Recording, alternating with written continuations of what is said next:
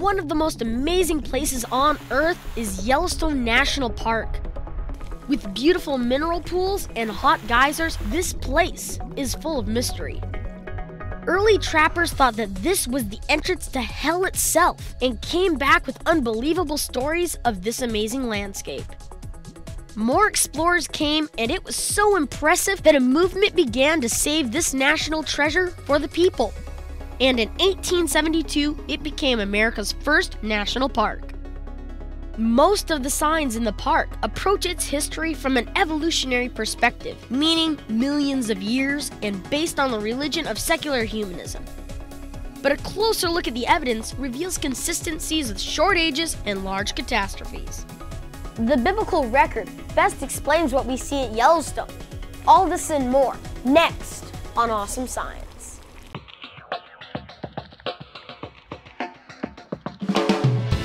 Awesome Science takes you on a field trip to some of the most amazing geologic and historical sites around the world, where we use the Bible as our history guidebook to interpret what we see, that the Bible can be trusted, and empirical science falls in line with the biblical account of creation, the fall, and the flood. Science, it's awesome.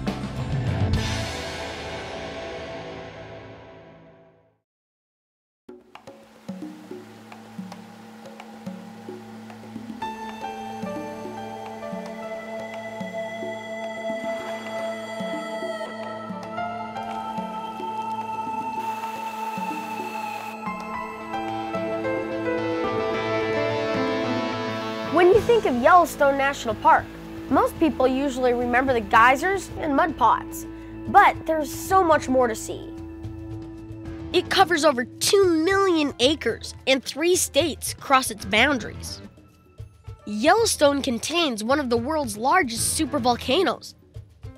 The last of the 3 gigantic eruptions was hundreds of times greater than that of Mount St. Helens, and the first eruption was thought to have been 2,000 times that of Mount St. Helens.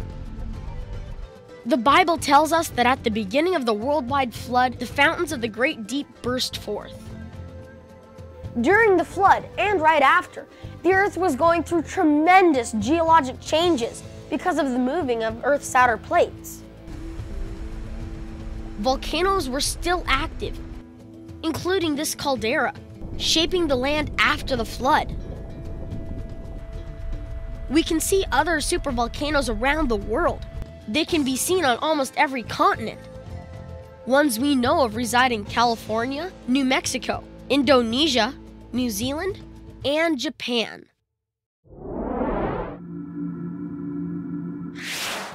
The park has 2 main access routes, a south circle and a north circle. Each pass by rather interesting features. Besides the sedimentary and basement rocks, there are 2 other types of rocks in the park. Volcanic rhyolite, which is hardened lava, and tuff, which is cemented volcanic ash. After passing the park entrances, you'll eventually come into the Yellowstone caldera. It has been filled mostly with volcanic tuff. Much of the rim has been breached or covered with volcanic products.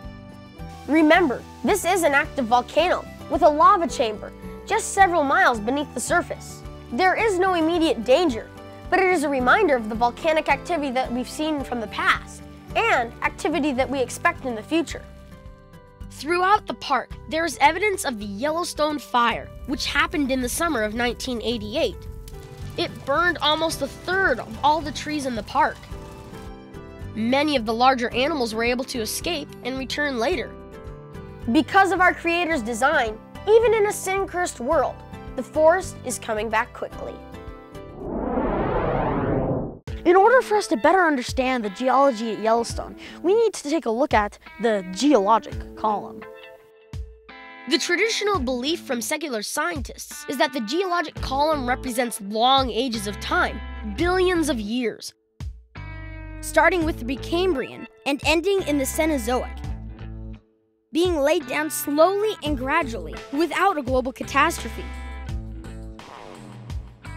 This sequence is never complete in any one location, so secular scientists have to combine locations to get their full view of the column. Using the Bible as our history guidebook, the Earth is only about 6,000 years in age, according to the genealogies. Since many of the layers are sedimentary, the flood was the catastrophic historical event that was the mechanism for quickly laying down each layer. The fossils we find in each layer were mostly buried over the year of the flood. Many Precambrian rocks are those created during the week of creation, mostly on day 3. There were likely forces acting upon them during the flood, with the raising and lowering of the mountains and valleys to cause some changes, but largely they were the rocks made during creation week. Since there were about 1,600 years before the flood, we do see some evidence of erosion and some sediment layers. But there are very few fossils because of the flood. The prime mechanism for fossilization had not yet come. Secular scientists say that these early layers do not have fossils because life was too simple at the beginning. And only microbes had evolved. But the biblical explanation is much stronger for several reasons. First of all, these simple life forms are not simple at all. And further, the conditions necessary for fossilization didn't occur until the flood came. The Paleozoic layers start with fossils of seafloor creatures, which would have been buried first with the onset of the flood. This makes sense because the flood started with the fountains of the Great Deep breaking open. In layers above are fish fossils because they were the next to die. We then find land plant fossils and coal. When the flood moved inland, it wiped out most of the vegetation. Land animals would have escaped to higher ground, or by virtue of being on higher ground, would have had a higher burial in the fossil layers. The Mesozoic rock layers contains more coal and reptiles. As the trees were uprooted, they surely formed into some of the large floating log mats, similar to what we have seen at Mount St. Helens Spirit Lake after the eruption. When the loosened logs rubbed together, floating on top of the floodwaters, their bark came off and sank to the bottom of the seafloor, causing large deposits of peat, which eventually turned into coal when buried by other sediments. Large reptiles could no longer survive. Their bodies may have floated on top of the water for a while, but eventually their weight and mass carried them to the ocean floor, where they were quickly buried by other sediments. The natural sorting power of flowing water may have also contributed to distributing plants and animals in sedimentary layers through buoyancy and other factors. Fossilization of plants and animals happens quickly. It does not take long periods of time. We don't find any dead carcasses on the seafloor today. Dead animals on the ocean floor are quickly consumed by scavengers, and their bones decay away. The same is true on land. It is suspected that mammals survived the longest. Many of them could have survived a bit longer on higher ground or on the floating log mats. Many mammals also float when dead, preventing them from being rapidly buried by sediment and fossilized. The Cenozoic contains the last layers, which may have marked the end stages of the flood, and the short time thereafter when there were continuing local catastrophes. Most layers have a better explanation when viewed in the light of a biblical worldview. Since there is not a full sequence of the column in any one location, this is consistent with the flood account because water and currents will carry sand, silt, and mud to different places around the Earth. It's flood action, not billions of years. On the northwest side of the southern loop is a prized collection of geysers. It's a great place to get out and tour the hot springs. Yellowstone hosts 2/3 of all the known geysers in the world. The close proximity of these geysers is because of the large magma chamber a few miles below the surface. The highest geyser in the world resides here, Steamboat Geyser. It can erupt up to 300 feet high, but eruptions are rare and unpredictable. A geyser's source is melted snow and rain, which eventually moves through the porous volcanic rock. The water mixes with saline brine and heat from the shallow magma. The water rises well above the boiling point, but remains in a liquid state due to the pressure and weight of overlying water and rocks. The water can exceed 400 degrees. The silica in the water creates seals in the fissures and a plumbing system develops. When the pressure is sufficient, it forces the water up to the surface and a geyser results. There are a variety of minerals and species of algae in the hot pools. Microbes grow at different acidities. A pool's color can be used to determine its acidity. Green is more acidic and orange is more alkali. The organisms and enzymes can survive sulfur emissions, similar to microbes living near thermal vents on the bottom of the ocean. Secular scientists suggest that if you look into the hot pools, you can imagine life as it began billions of years ago. In reality, these heat-loving microbes are not simple or primitive, but extremely complex in their structure and biochemistry. They require an intelligent designer, the creator god of the universe. Evolved over billions of years? Not a chance. Some of the hottest geothermal features here in Yellowstone are thermals. Behind me here is Roaring Mountain. Any water that comes up close to the surface immediately gets flashed into steam. The Yellowstone River runs through the park with its source from Yellowstone Lake. The river has cut through volcanic rhyolite and soft tuff, leaving a stained pastel color by the hot springs and fumaroles. The river cuts through Hayden Valley, where many buffalo roam. There were once millions of buffalo that roamed the plains and mountains of North America. They were killed off mostly by hunting, but now a strong herd exists in Yellowstone year-round.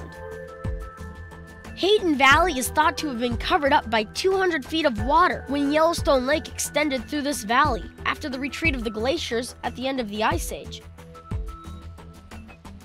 Very little grows here because it was a lake bed where glacial clay lines the valley floor.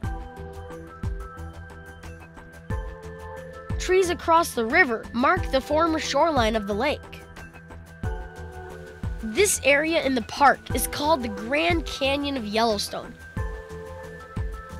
It was cut by the Yellowstone River through basalt and ash and is one of the most well-recognized geologic features of the park. Secular geologists thought that the carving of this canyon took tens of thousands of years, but evidence is beginning to emerge that an upstream ice dam may have failed, carving out this canyon in a very short time, maybe even as little as a day. The rock in the canyon is soft, so it would have been quite easily cut by fast-moving water. There is similar evidence like this in eastern Washington with the Missoula flood, at Mount St. Helens, as well as the Grand Canyon in Arizona. The steepness of the canyon walls help us realize that there has been a recent cutting of the canyon. Based on the current rate of erosion, long periods of time would have eroded the canyon much more than it is now, and the canyon walls would have been much more gradual in their slope. We know that this is not formed by glaciation because it does not exhibit U-shaped features like Yosemite National Park.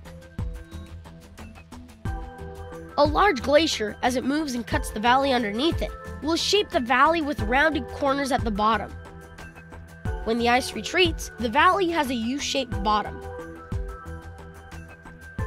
A valley cut by a river tends to have a V-shaped valley with steep sides.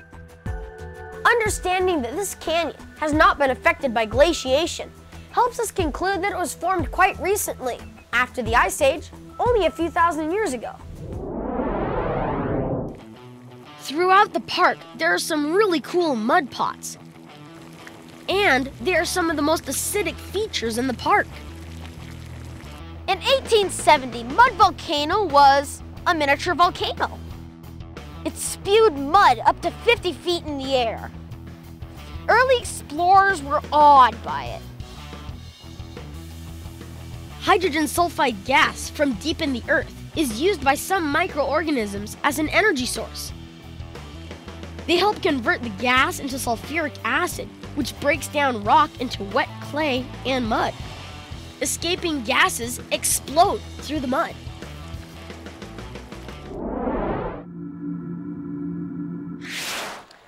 At over 7,000 feet, Yellowstone Lake is the biggest and highest lake in North America.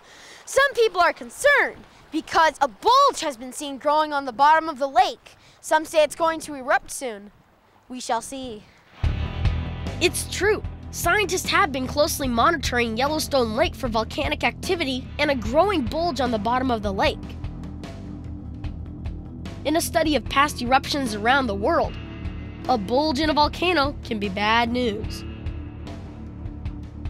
Right before Mount St. Helens erupted in 1980, the entire north side of the mountain grew out in a large bulge. Then, the entire north side slid into the valley below, and a 9-hour eruption ensued. Let's face it, the Yellowstone caldera is not just dormant, it's active, but very placid at the moment. If the area were to become active in a big way, based on what we can infer from eruptions in the past, the effects could be devastating to the entire West Coast. This type of megavolcanism is a remnant of the catastrophe recorded in Genesis chapters 6 through 8, where the fountains of the Great Deep opened up, which included water and magma. We don't see it like that today because the Earth after the flood began to equalize, and the large-scale volcanic activity slowed down. But during that time, it was catastrophic. Will the Yellowstone supervolcano erupt again? Let's read 2 Peter chapter 3, verse 10 to find out. But the day of the Lord will come as a thief in the night, in which the heavens will pass away with a great noise, and the elements will melt with fervent heat. Both the earth and the works that are in it will be burned up. One of the most famous geysers in the park is Old Faithful, which erupts around every 95 minutes, faithfully. 2 large earthquakes in the park, one in 1959 and the other in 1983, have offset how regular Old Faithful has become.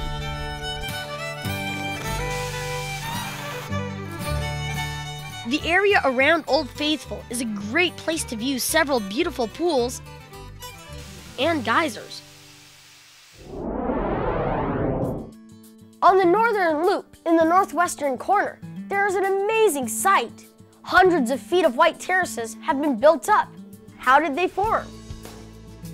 During the time of the global flood, around 4,350 years ago, large deposits of lime mud accumulated and were deposited in this area as limestone layers. Today, winter snows and summer rains bring much water to the area. As it moves through the ground and as it is heated, it dissolves and picks up the lime and brings it out of the ground through fractures in the calcium carbonate beds. As the water flows across the surface, it evaporates and the elements are left to form terraces. These terraces are always in a transitional state. Old ones stop forming while new ones begin. This is because the chemicals in the water frequently plug up the outgoing water, forcing it in a different direction where there is less resistance. Some signs in the park suggest that Mammoth Hot Springs took 65,000 years to form. But at the current rate of deposition, averaging about 8 inches a year, only a few thousand years would be required to make the terraces we see today.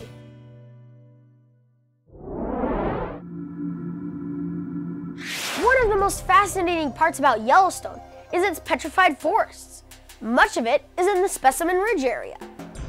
There we find hundreds of upright petrified logs in 27 to 50 layers of forests. Secular scientists say that there were many forests here, one laid on top of the other, which took around 30,000 years in an ongoing cycle to create. A forest would grow, then it would be covered by volcanic ash. Minerals would soak into the tree and petrify it. The ash weathered into clay and soil. Then a new forest grew, was destroyed by the ash, and the process continues. Eventually, the layers were exposed by erosion, revealing what we see today. Using the Bible as our history guidebook, With an Earth age of only 6,000 years, the petrified forests of Yellowstone do not match up with the secular science of 30,000 years. No surprise, but there is a different explanation. The Bible says there was a catastrophic event, the Genesis flood, which destroyed all vegetation on the pre-flood Earth. Some of the trees survived on top of the floodwaters, creating these giant tree mats. Yet, even by the end of the flood, some of the trees were still floating on top of the floodwaters, even as the waters retreated from off the new emerging land masses. As the logs had become waterlogged, the heavy end, the root ball, sank in the water to the submerged land surface below. With the water current still carrying the logs, they were buried rapidly in the accumulating silt. There was also a lot of continuing volcanic activity beneath the waters and on the emerging land surface, creating large explosions of ash that added to the accumulating silt. Because the logs were not sinking at the same time, they would come to rest on different layers of silt and ash. Eventually, the upright logs would be fully buried and the chemicals in the water and ash would petrify the trees quickly. When the floodwaters fully receded, up to 50 levels of logs were deposited. This explanation seems like a good story, but hard to believe until you see the facts.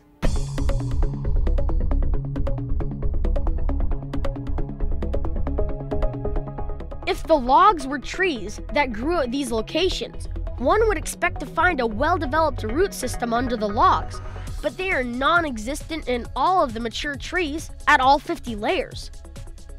Also, none of the logs have branches or bark, indicating a cataclysmic event. In addition, the root balls at the bottoms of the logs are small and broken off, evidence of the trees being forcefully pulled out of the ground, transported, and deposited here in this area at Yellowstone.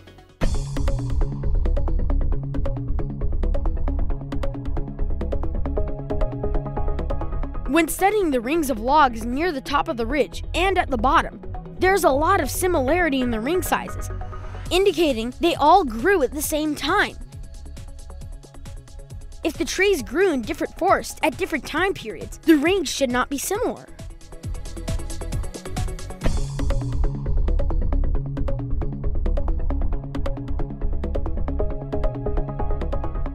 If each forest was killed by a different eruption, then the trace element profiles in the ash the logs were buried in should be different, even if from the same volcano. But there are only 4 different trace element profiles, which help us realize that the trees were buried in less than a year.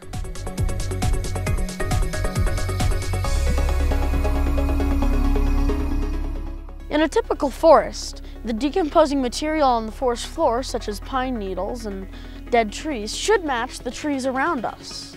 But at Specimen Ridge in Yellowstone, the petrified flora doesn't match the petrified trees. Which makes for a very petrifying situation, which indicates they didn't grow there.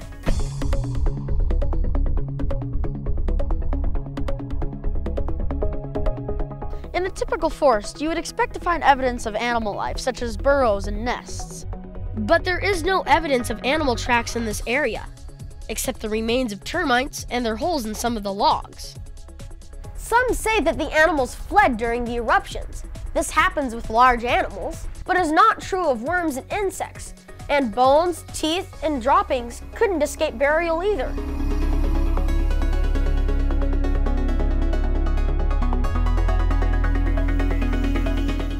If the secular story is used to explain the formation of these petrified forests, then there should be successive layers of clay and organic debris.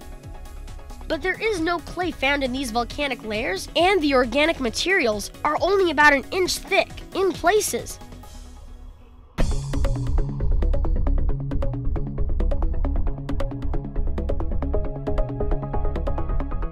In addition, sediments in these layers appear to have been graded and laminated, the result of water and fluid action. If these layers were only produced by volcanic activity, no such features should be evident. This was the result of the receding floodwaters, not just volcanic action. Where else have we seen this type of process in action? In 1980, during the eruption of Mount St. Helens, the entire north side of the mountain slid into the valley. Part of the landslide went into Spirit Lake, causing a massive water wave 800 feet high. The water wave and the steam blast reached the opposite hillside where a very large mature forest stood. In very short time, all of the trees were uprooted and pulled down into the lake. 30 years later, some of the logs still float on top of the lake. Several months after the eruption, some of the logs began to float upright, then slowly sank to the bottom of the lake upright. The ones with less resin sank first. Using sonar equipment, scuba gear, and general observation, it was estimated that around 20,000 logs were upright on the bottom of the lake at different levels in the sediments. Why? Because ash from the blast zone is constantly being washed away with silt and debris into the lake, the trees will eventually be covered over. If another eruption happens at Mount St. Helens and a large mud flow empties into the lake, then more logs will be buried at a more rapid rate. If the lake was drained at any point in the future and the layers exposed, the buried logs would probably look much like Specimen Ridge in Yellowstone. Mount St. Helens has also explained petrified forests around other parts of the world, such as in Argentina, where Darwin proposed long geologic ages. This evidence shows how short catastrophic events could explain the same geologic features from a biblical perspective. Pretty awesome. Petrification is actually a pretty simple process. It doesn't take that much time. Secular scientists used to say that it took many years to petrify wood, but we can do it quickly in labs today. What you need to petrify is the presence of water saturated with minerals, such as lime or silica. We know from the springs around Yellowstone that these minerals are in abundance. When a log is buried and saturated with water containing these minerals, there is a chemical exchange that takes place. Researchers a few years ago did their own experiment by putting a piece of wood in a silica-rich hot spring at Yellowstone. 1 year later, the wood contained substantial petrification. Even if we give an extended range, it could take as much as 100 years to fully petrify a log. That's still within the biblical timescale. In fact, commercial hardwood is now being produced for flooring, which is man-made petrified wood. Many of the processes in nature that secular scientists thought took ages, we can now do it very quickly. Coal and oil have been produced in less than a year. The global flood would provide the right conditions to quickly bury and exchange the chemicals and the heat necessary to produce petrified wood on such a grand scale, as here in Yellowstone.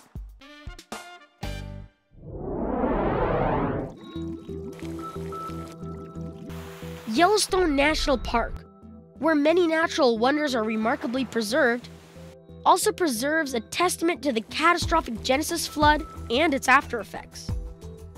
Secular and biblical geologists both agree on the evidence that we find here in Yellowstone, but we disagree on how we interpret that evidence.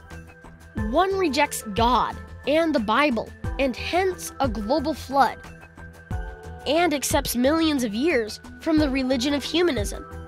The other views God as the authority in all areas, and hence recognizes the effects of the flood as a result of God's judgment on sin. God is going to judge the world again, this time by fire. We are all given the opportunity to turn to our Creator, repent of our sins, and make Him our Lord. We invite you to begin this journey today.